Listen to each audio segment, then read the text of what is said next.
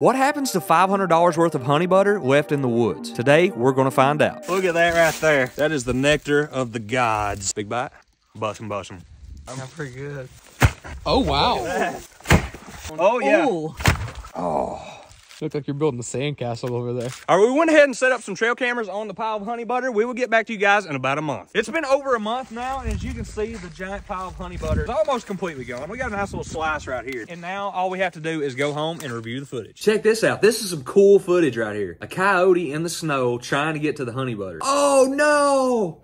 No, he just took a leak on the honey butter pile. Oh my God, the crow! The crow ate the yellow snow. Oh my God, no. Oh my God. Oh my God, let's go back. What in the world is that? Is that even a coyote? That looks like a daggum wolf. Oh my goodness. I have tons more footage to go through. If you guys want to see a part 2, make sure to comment down below. Make sure to like and follow.